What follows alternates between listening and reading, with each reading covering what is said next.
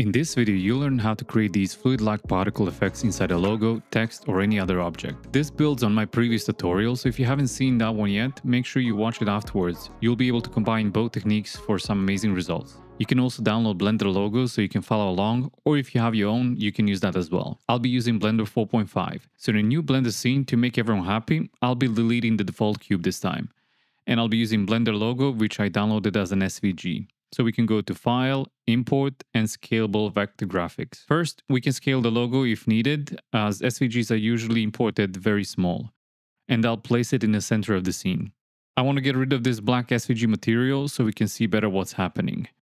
Now, because these are curves, we can go right-click and adjust extrusion to give it some thickness. When we are happy, we can turn this into a mesh by pressing Ctrl-A and Visual Geometry to Mesh.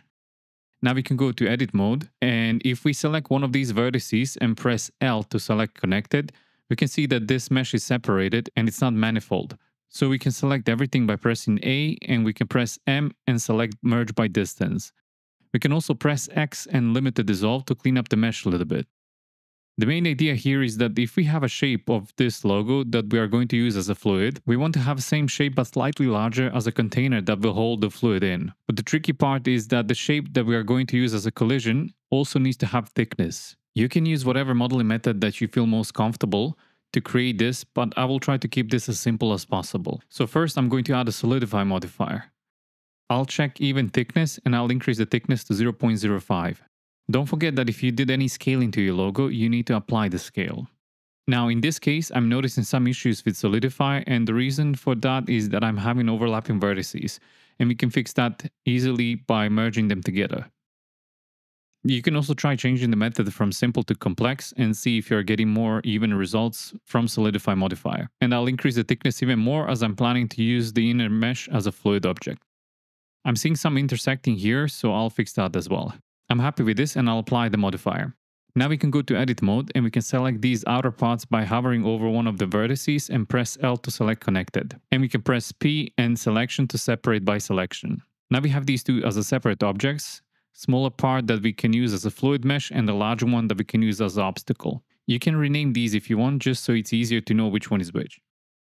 For now, we can hide the collision object. And we can go here and turn on face orientation. As you can see, normals are inverted for this mesh, and we can fix that by going to Edit mode, selecting everything by pressing A, and we can press Shift N, and this is going to recalculate the normals. We can also lower the height of this mesh as we don't need fluid to be this thick. Something like this. When you're happy, we can go to the object, Quick Effects, and Quick Liquid. Same like in the last video, I'm going to go to Edit mode and bring up these vertices of the domain, as we just need to cover the area where the simulation is going to happen. Now we can bring back the collision mesh. First thing we need to do is to invert the faces so it can hold the fluid inside. We can select everything by pressing A and press Ctrl-Shift-N, and this is going to recalculate the normals. You want to have these outside faces red. Now we can go to Physics tab and turn on the fluid, and we can select the factor for the type. There's a couple of ways you can go about this. You can manually model this mesh to have outside walls or thickness, or you can add Solidify modifier, and lastly you can use this surface thickness option in the settings of the collider object. And very often you might have to combine both of these to get the results that you want. Honestly, this is going to be your biggest headache, as you will encounter fluid leaks through the walls, geometry disappearing, and there is no easy fix for this. You'll just have to play with the settings. Just have in mind that your mesh needs to be solid and you can't have intersecting or overlapping vertices, as that will cause issues for sure. In this case, I'll just use this setting for the surface thickness, and if needed later, I'll add the Solidify modifier as well. I'll turn off the visibility of the collider to see what's happening. And if we press play, we can see that the fluid is being contained, at least. I'll add the turbulence force into the scene so we can see better what's happening with the fluid. I actually just want to see the particles, so I'll turn off the visibility of the emitter in the particle settings.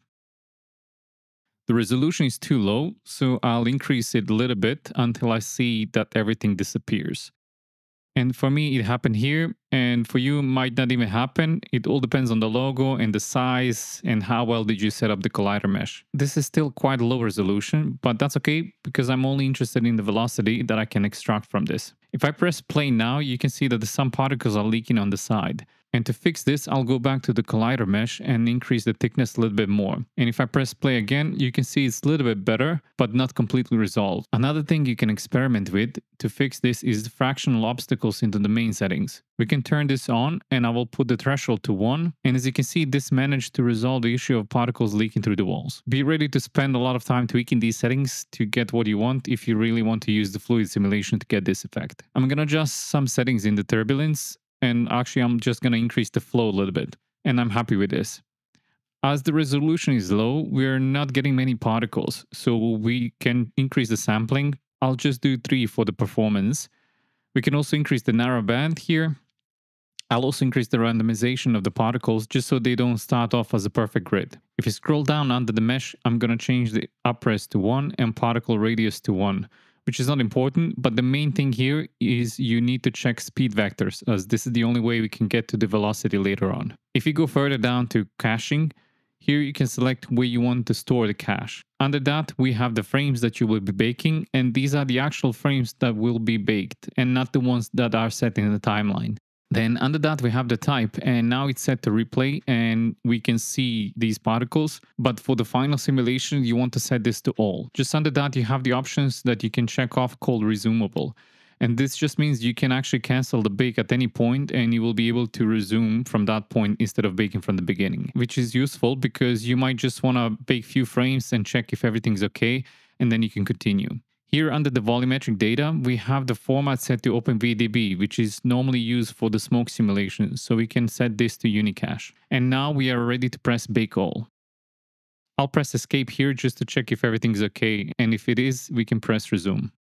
Now that the baking is done, we can turn off the visibility and render for the fluid domain and the rest of the object, as we don't need them in the render. We will use the fluid domain later to extract velocity, and also collision object when we simulate particle system in the geometry nodes. Like in the last tutorial, we can add a single vertex into the scene. And reminder, if you don't have this option, you need to turn on the extra objects add-on in the preferences.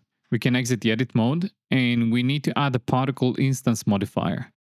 For object, we can select liquid domain, and we have the particles as the vertices now. And we need to go to geometry nodes now. I'm going to split this window and I'll change this side to geometry nodes. We can create a new node tree. Now I want to turn these vertices into points so we can use mesh to point node. I'll quickly change the render engine to cycles and device to GPU, and we can go to render preview. As you can see, the points are too big, so we can make the radius 0.01. And it looks better now. To be able to have material in these points, we need to add the set material node. And I'll use the existing material. I'll also set this material to the single vertex so it's easier to access in the shader nodes. We can go to the shader nodes. Actually, before we do any shading, I want to address the issue of motion blur that was mentioned in the comments of my previous tutorials. I'll need to go back to geometry nodes for this, as we need to transfer the velocity from the liquid domain to this mesh.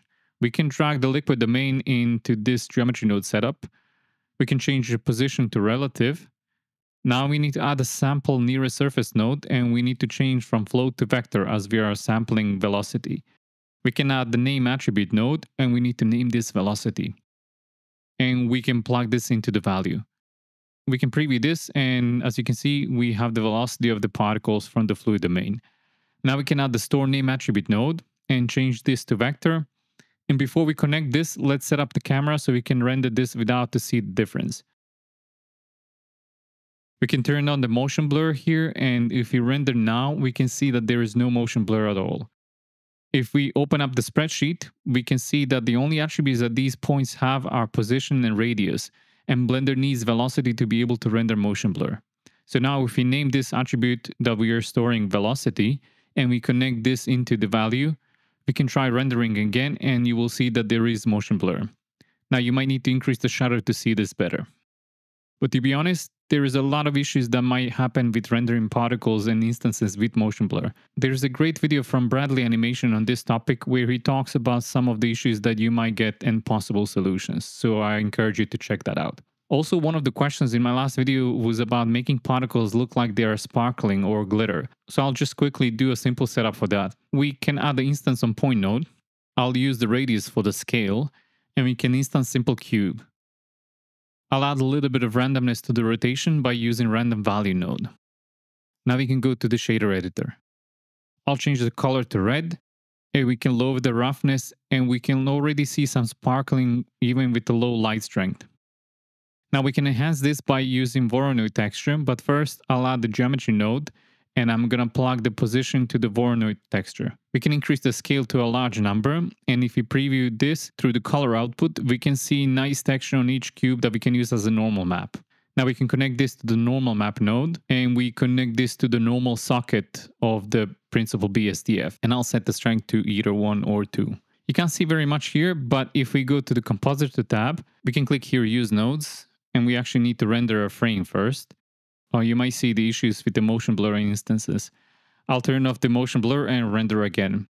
Now we can first add a glare node set to bloom, and we can duplicate this and change to streaks. Under the highlights here, you might need to lower the threshold depending on the strength of your light. I'll leave this on 0.3. We can change the angle here to 45, and I'll increase the color modulation a little bit. I'll also increase my light strength just to see this a little bit better. Now if you go back to layout and we can set up the compositor to be visible in the viewport, we can see nice sparkling effect. We can also enhance this by storing random value as an attribute, or you can use a point info node as well in the shader editor, but that won't work if you're using instances. So in the geometry node, we can add another store name attribute node, and you want to place this before the instances, or if you're using instances, you need to change from point to instances, which would actually be better and more stable than what I'm doing here. So if you're instancing cubes instead of rendering points, that will be a much better option and more stable. We're going to name this random, and you need to plug random value node here. Now if you go back to the shader node, we can add the attribute node, and we need to use the random and change the instancer. We can normalize this a little bit by using multiply math node, and I'm going to plug this into the vector math length node. The reason why is because I'm going to use another attribute node, and I'll use velocity, and we can combine these two with the vector math add node. And to crunch these values a little bit, we can use a color ramp node and plug this into the strength of the emission socket.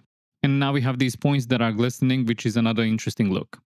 And you can change the color to the color of the particles, and you can also add another multiply node to control the strength of the bright particles. I hope this helped to get the look that you want. I'll delete this as I want to talk about the problems with rendering instances with this setup. If I zoom in, and I'm not sure if you actually see this, but you might notice when you are using random rotation, you can see some erratic or jittery rotation that fluid simulation is producing, which makes the final render not very smooth like you see the ones from Cinema 4D. So my workaround for this is to use a particle solver in geometry nodes. Now we're not going to build one from scratch as there are a few out there already. Some paid ones, some free. Two good ones that I can recommend are this simple solution from Thomas Albus, and probably the best one out there from Cartesian Caramel, and both of these are free. I will leave the links in the description. We can delete this and move this to the side to make some space. I'll actually use Cartesian Caramel one.